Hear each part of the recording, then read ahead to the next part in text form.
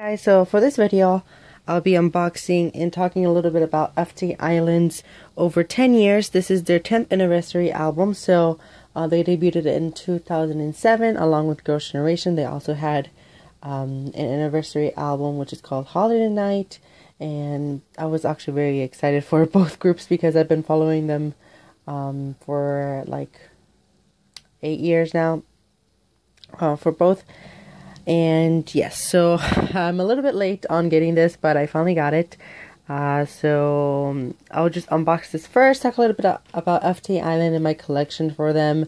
I rarely talk about them, but they're one of my actual favorite groups. I really enjoy the music they put out, and they have never really disappointed me. And yeah, so let's get started. So as you can see, this is the cover for it, but usually whenever I do an unboxing, I like making comparisons to a jewel case because that would give some people an idea how big the album is in case they're wanting to get it or want to know how big the album is. So this is Red Velvet's Perfect Velvet, the jewel case for it. So this is how big the album is, and it is pretty thick as well. So it is a bulky little album. So this is the front, like I was saying. Then you get the names of the members right here, and then 10-year anniversary. And in the back you get FT Island and a track listing, which I always really like when albums have the track listing on the back or somewhere around the album. And here's the spine. And there's FT Island right there. So this does have a box packaging, but they did it right for this. This is actually really good packaging because it has this magnet, and as you can hear, it sticks. So if you put it like this, it's not gonna fall out. So there we have the photo book, and yeah. So here's the disc. It's black. I would have preferred for them to keep to have kept this golden color for the letters, but yeah, I'm not gonna take the CD out since it's just plain black on the back. And then again, it tells the member's name right there, over 10 years. I like that it's called over 10 years, so that you can remember it as like an anniversary album. Oh, and this has a total of 13 songs. So it is a good album in terms of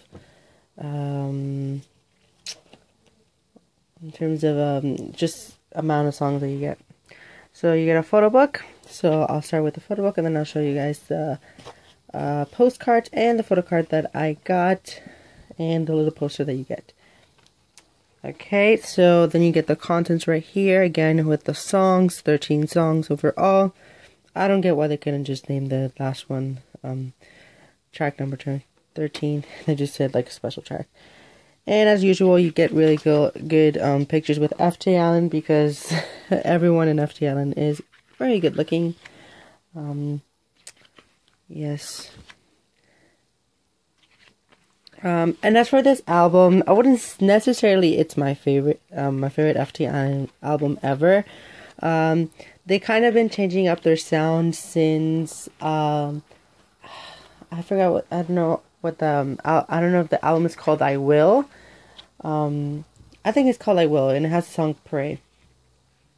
Since that album, they really changed up their sound towards more of that rock side. But I'm not complaining, but I am actually one of those fans who has been into them during their like debut era, or like around that time where they mostly released ballads.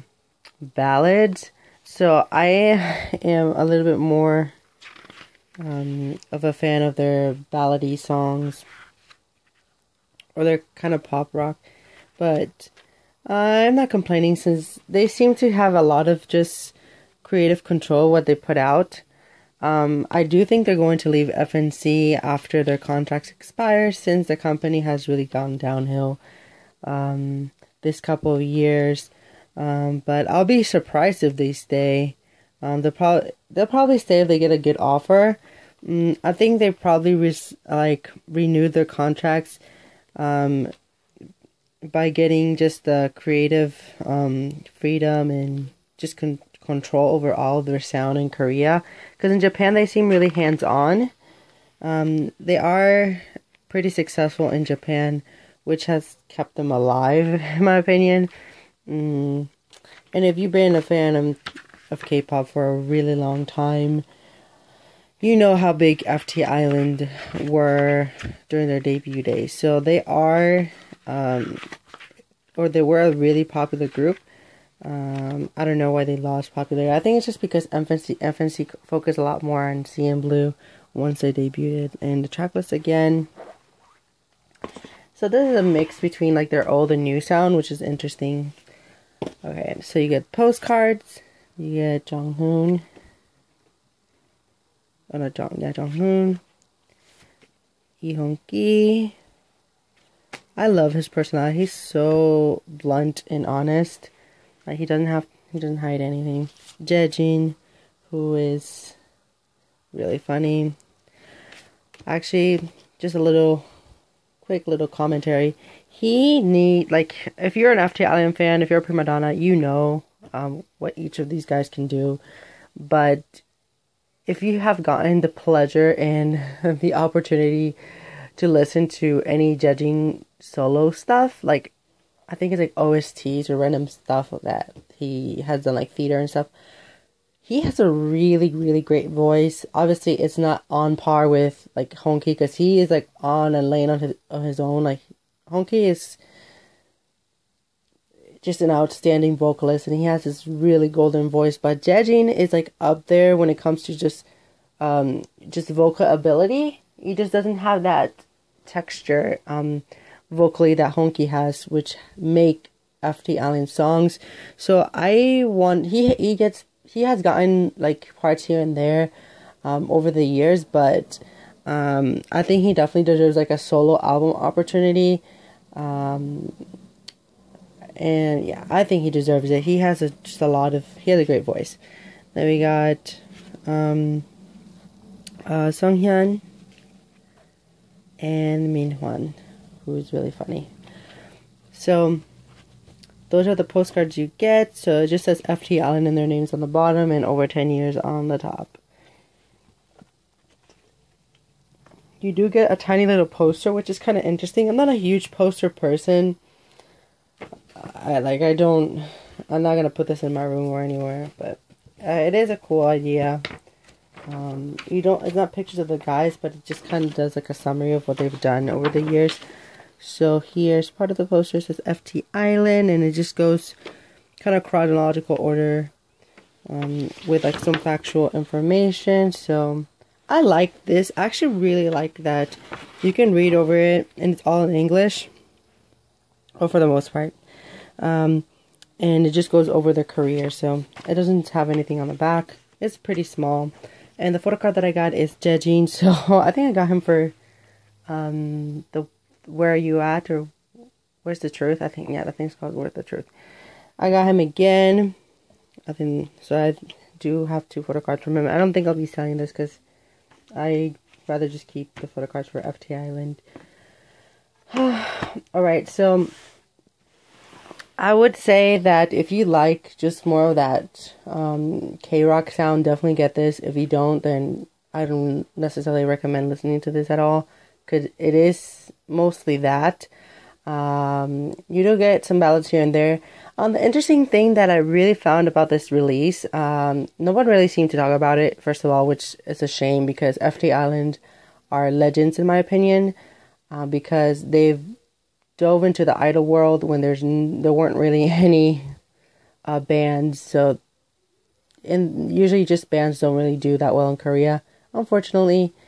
And Japan and other places like the United States or the UK, that's like a whole different story. But in Korea, they don't do that well. The interesting case is that they have the song that was a special track actually did really well. Sorry, my dog is drinking some water. that song actually did really well on the charts. I usually check Melon here and there, like every other week, just to check what what song is or what songs are doing well, or either if songs either dropped significantly or if songs are rising on the charts. And this song actually did pretty well for a couple of months, which I was really glad that at least one of the promotional songs did decently or just achieve some type of success. FT Island doesn't necessarily do that well when they release their rock songs, so I think just a smarter way to promote them, in my opinion, is to release 2 singles, one with a ballad and one with the rocky side of or rocky sound that they've been putting out since their I Pray era, and then release a ballad along with it, just so they can have that exposure. So then people who like the ballad song are going to try to listen to the album, and maybe it would just increase the sales of the physical sales in general, if they're going to be willing to purchase it physically or stream the album as just the entire album. And that's the good thing about sometimes with certain groups, like they would have just really commercially friendly singles, and then they have a lot of experimental or interesting type of songs as their B-sides. And I think that's the case with this album, and I hope that the FNC does that, because it seems to work with FT Island. Whenever they release a ballad, it usually does pretty well, while the rocker side just doesn't do that much. It's just not a type of sound that does well in Korea.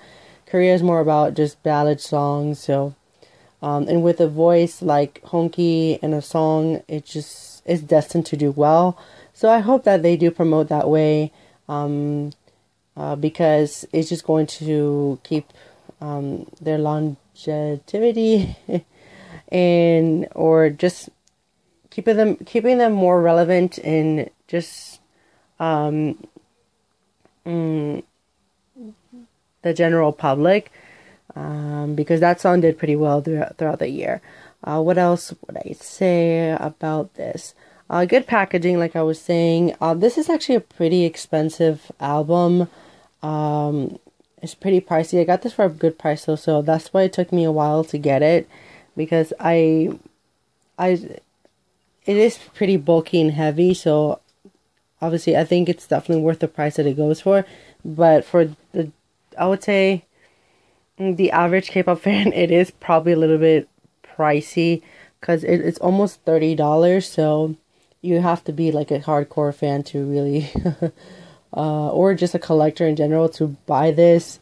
So, yeah, I'm at least glad that they did something special for their 10th year anniversary. But hopefully it's a little bit less expensive, so more fans are able to afford it for the next album. And what else? Oh yeah, and then for my collection for FT Island, if anyone's really wondering, I will update it probably in the half of the year. I am missing 2 albums in Korea. So I think 2 albums I remember. Maybe like 1 or 2 I may be missing, but just there's 2 that I really want for my collection, and then it will be finally complete. And then for people who have just gotten into FT Island and are trying to collect them, good luck. My biggest tip would be just buy their stuff now, like the stuff that is easier to just get now, because even though they do, I would say, pretty okay in terms of physical sales, their stuff seems to be going out of print or becoming a little bit more rare as like the years go by.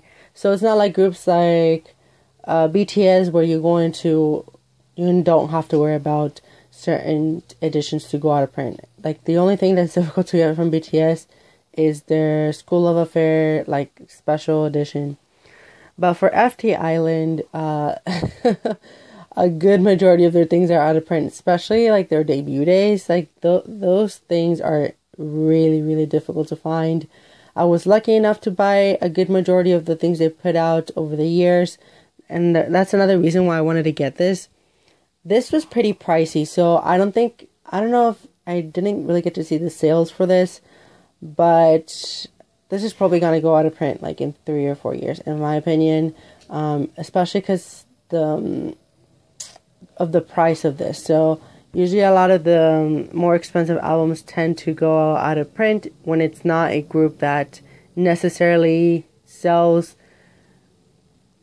I would say if they sell over like 100K albums, then don't worry about it. But FT Island are not reaching those milestones anymore, so I wouldn't take the risk. Just get the stuff they released so far or recently, that it's easy to get, and then try to get those more rare things, because there's some albums from FT Island that are priced at like $200, $300, and honestly, I am not willing to pay that much money for one album. So it's just kind of more going on eBay, going on Amazon, or I think from Japan as well, is like a good little website to go here and there to find their stuff, because they are a very difficult group to collect. They don't have a lot of albums. They have a decent amount for the amount of years they've been like in the game, but they're extremely difficult to collect because those albums are out of print. And if you're starting to collect now, good luck. If you have any other questions, just comment down below. I'll try to help you out. But yeah, I'll be uploading my collection for them once again in the middle of the year, or probably near the end of the year. I'll only update a few groups collection. I think FT Island is going to be one of those few groups, since I am planning to get those 2 albums by the end of the year, so I can just finally complete my my main goal for them, which is their Korean discography, because I don't necessarily listen to their Japanese stuff, because I'm afraid to get too much into it and then struggle buying that Japanese stuff, because it's usually more expensive than the Korean. But yeah, thank you guys for watching this. And as for upcoming videos,